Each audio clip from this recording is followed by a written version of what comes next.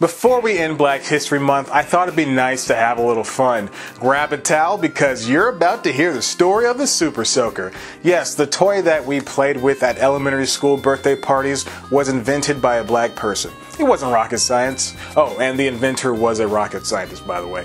Lonnie Johnson started his career at NASA in 1979 at their Jet Propulsion Lab, working as a systems engineer on big projects like the Mars Observer. The Super Soaker began life as the Power Drencher after Johnson failed at making a freon-less heat pump.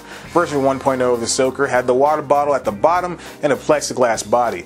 After years of back and forth tinkering, the Atlanta-based Johnson Research and Development Engineering Company and Laramie Corporation finally produced the Super Soaker in 1989. As of 2015, the Soaker has made over $1 billion in sales. Hasbro then bought Johnson's Laramie Corp, but the relationship turned toxic.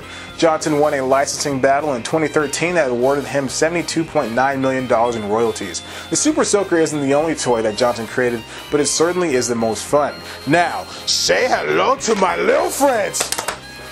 I'm sorry, these are Nerf guns. I don't own a Super Soaker. I'm not a child. If you like that, why don't you head to 11alive.com where we've got some other Black History stories that you surely did not know about.